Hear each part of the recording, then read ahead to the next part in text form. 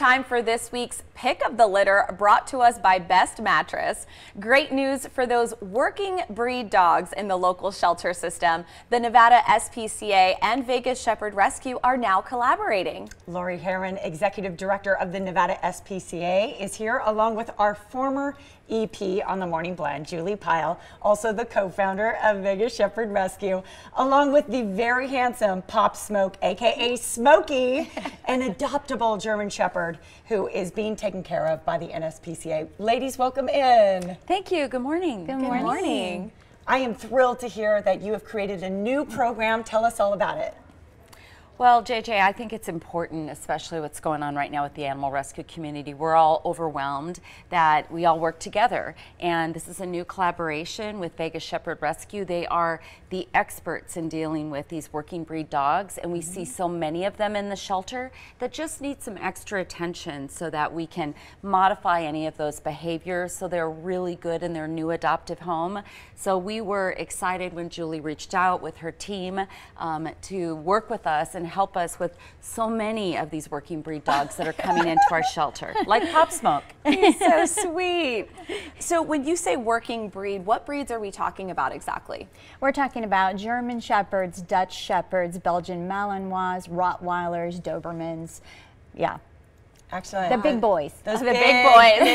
That's right. And Julie, you have so much experience with these dogs. I mean, look at this loving Smokey right here. So you'll be really working on training, because if you can help train a dog, it is more adoptable, essentially, right? A lot of them, when they come into the shelter system, they're good dogs, but they're fearful. They don't understand what's happening, and so they can act out. So a Chihuahua can act the same way, but the Chihuahua doesn't have the ability to really hurt you like the bigger breeds do. So yeah, our goal is to work with them to find what makes them click, what makes them more adoptable, so that they can go home more quickly. Yeah, and how did this collaboration all come about? Where was the need there that you guys sought to fill? Well, Vegas Shepherd Rescue unfortunately closed its doors after 11 years, but I didn't want the dogs to suffer because rescues are more hesitant to take them in because they're harder to place, they're harder to rehabilitate.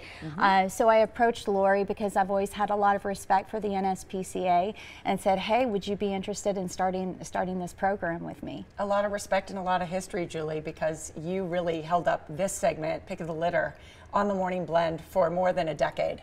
And we saw dozens, if not hundreds, of dogs adopted. So this is a perfect fit, I feel. Can we shine a light for a moment on Smokey? Because Smokey is ready for a home. We hear he's 3 years old. He has been so loving since he walked through the doors of the station. He's really a great boy, JJ. He is, as you said, 3 years old. He's about 60 pounds.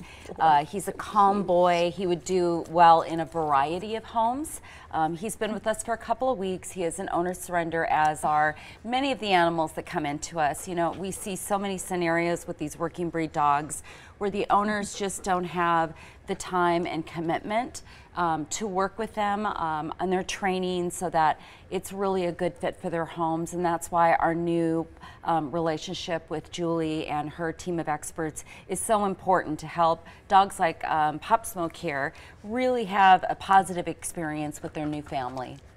Absolutely. And so what types of challenges are you really seeing when it comes to rehoming working breed dogs? So we have so many working breed dogs right now in the shelter. I mean, if you go to our website, you're going to see German Shepherds, you're going to see Huskies, so many animals that are larger animals that just didn't get the commitment and the attention from their prior family. And of course, there are certainly situations where the family was in need. I mean, we're seeing a lot of financial need. So there's so many of them right now, and we want to be able to help as many as possible. So any opportunities for us to get additional support from especially people with the expert experience like Julie's team is just so valuable in saving more lives. Absolutely. Speaking of saving lives, we want to let people know that they can reach out to adopt Smokey. Smokey is available for adoption at NSPCA. Julie, real quick before we Yeah. go, thank you for being on our 13th anniversary show. Thank you It for wouldn't having be me the back. same without you here. Any memories that you'd like to share? Because you've spent a lot of time in this building and on this show. So many, but I have to say the one that stands out the most, and I don't remember the year, but I remember the date. It was January 26th. We lost power to the building.